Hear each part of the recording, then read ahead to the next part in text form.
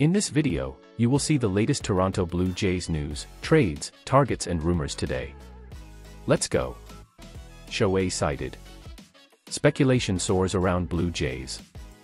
At the MLB Winter Meetings, Atkins made a grand entrance amidst fervent speculations about Shohei Ohtani. The day before this eventful moment, he had joined a cryptic Zoom call from an undisclosed location with no hints of baseball's biggest enigma visible behind him, just a plain white wall. "Everybody has me in 4 different places, it's so funny," on MLB Network Radio, Atkins stated. "The best was the text messages I was getting from other GMs. Everybody is speculating and guessing." Ken Rosenthal broke the news that the Blue Jays supposedly held discussions with Ohtani and his associates at their high-profile revamped spring training facility in Dunedin, Florida. While both Ohtani's negotiations and enigmatic persona have been shrouded in secrecy thus far, fresh developments are starting to emerge. As a precursor to bursting, the dam will exhibit a steady drip, drip, drip pattern. The Blue Jays are among the top contenders vying for Ohtani, who is soon to become a player worth over $500 million and capable of altering a team's course with his signature. A trip to Toronto's player development complex hints at their serious interest in securing him, elevating them into an elite group of frontrunners, including the Dodgers and other competitors. Although Atkins is keeping his cards incredibly close to his chest, potentially causing a rib to break, he did not hesitate when it came time to share the sales pitch. "If you just talk about the city of Toronto, that it represents a nation, that we now have the best resources as it relates to getting players better with our facility in Dunedin in 2024, and our player-focused facilities that will be in Rogers Centre," Atkins said. "They will be, in our opinion, one of one." Atkins directed his comments on Tuesday towards Shohei Ohtani, in the event that these facilities are unique. The Blue Jays aim to persuade Ohtani with more than just an attractive contract. They emphasize the quality of their facilities and the potential for sustained competitiveness. Although Ohtani may request opt-out clauses in his expected decade-long agreement, he is unlikely to join a team undergoing rebuilding efforts as one of baseball's most prominent players. "We have the ability to acquire players at every level," Atkins continued, "to maximize spending on amateur and international, to be able to trade for players, to be able to go after high-caliber free agents like George Springer, Hyun-Jin Ryu, Kevin Gausman, and Chris Bassett. That's an exciting and easy thing to sell. It's not something that we're looking to overcome, it's something we're celebrating." The report of Ohtani being in Dunedin indicates that the negotiations are advancing toward a finalization. The Blue Jays and other clubs involved have put their alternate plans on hold, waiting for Ohtani's decision but also ready to pivot if he decides otherwise. Up until that point, you're gazing at a series of days with the possibility of becoming either some of the most significant in this establishment's past or one of its most devastating disappointments. Could the Blue Jays land Ohtani? Baseball's brightest star is Shohei Ohtani, who possesses the dual abilities of Kevin Gausman-like pitching and a 2021 Vladimir Guerrero Jr.-esque batting prowess. His impending contract deal is set to alter the trajectory of a franchise's legacy, leaving you astonished. Sources from ESPN and Jeff Passan, subscription mandatory, reveal that besides Dodgers, Cubs, Angels, and possibly Giants, Blue Jays are among those teams who continue their pursuit of Ohtani. The spotlight is on Ohtani as the MLB Winter Meetings commence in Nashville, and for Blue Jays enthusiasts, attention remains solely fixed on the decision.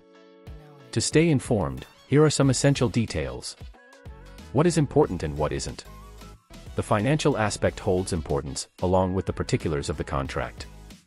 Although geography, personal connections, and championship possibilities have an impact on mega deals, money remains the primary driving force. In this case, with a deal projected to exceed Mike Trout's current record-breaking contract of over $500 million total value in baseball history, it will require the Blue Jays to enter into uncharted territory when it comes to spending. What's advantageous for Toronto? Their wealth. Thanks to Rogers' ownership, the Blue Jays possess an exceptional financial advantage despite any complexities that may arise compared to a single owner or group of investors. Recent acquisitions such as Hyun-Jin Ryu, George Springer, Gausman, Jose Barrios, and Chris Bassett further reinforce this fact. It is now evident that the Blue Jays have earned their place at the elite gambling table rather than being labeled as just another newcomer in town. Of course, the extras cannot be completely ignored. Ohtani is entering a fresh market in Canada that presents off-field potential and an opportunity to gain new fans. As someone from Canada observing this situation, it certainly seems appealing. However, one must question if this national population of 40 million, equivalent to California's size, truly impacts Ohtani's decision-making process. What unique prospects are available here that he wouldn't find elsewhere? Although Ohtani attended the same high school, Hanamaki Higashi, as Yusei Kikuchi, who was a number 4 starter at a different time, it's questionable whether this familiarity could be considered sufficient to influence a deal worth $500 million. Ultimately, such an assumption may be unfounded and therefore difficult to justify. Although many additional factors can serve as tiebreakers, ultimately it comes down to the contract. The Blue Jays took an extra step with players like Springer and Ryu by offering an additional year compared to other teams. With Ohtani, negotiating multiple player opt-outs could be a game-changer despite his anticipated lucrative deal, giving him more bargaining power for future earnings or protecting himself from having to stay on board during rebuilding phases. Such terms could prove critical in any team's quest to make waves within baseball at large. Fit of Ohtani with the Blue Jays. Any team would benefit from having the best player in the world, but Ohtani's role on the Blue Jays roster will depend on how he fits into their unique structure. After undergoing elbow surgery, Ohtani is projected to have no limitations as a hitter in 2024 and is anticipated to return as a dual-threat player on the mound in 25 and beyond.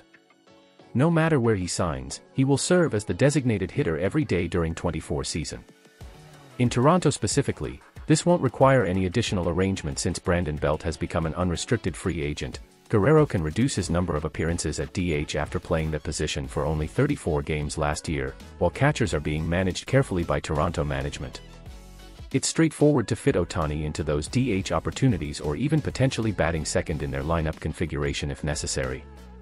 Ohtani's comeback in 2025 would coincide effortlessly with Kikuchi, who will be wrapping up his 3-year contract.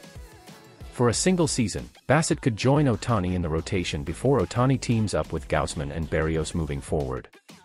Alek Manoah poses as an enigma while top prospect Ricky Tiedemann embodies the extraordinary potential of this group regardless of future events. Plans for contingencies. Should Ohtani not be considered, anticipate the Blue Jays actively competing for Padres sensation Juan Soto in a bold, win-now maneuver. Despite possessing only 1 year of team control left, obtaining an immense contract extension would hinder his ability to become an unrestricted free agent at age 26, though this calculation becomes more feasible after contemplating a staggering $500 million proposal for Ohtani. The top free agent hitter, Cody Bellinger, would seamlessly fit into the Blue Jays roster. However, his price tag of $200 million may be a hindrance. Alternatives at third base include Matt Chapman and Jeimer Candelario in the next tier, while Rhys Hoskins remains an intriguing option if the team misses out on bigger names. Is it more probable that the trade market will provide benefits for Toronto if they do not acquire Ohtani, Soto, or Bellinger? The Blue Jays have been actively assessing prices and getting ready to participate in free agency.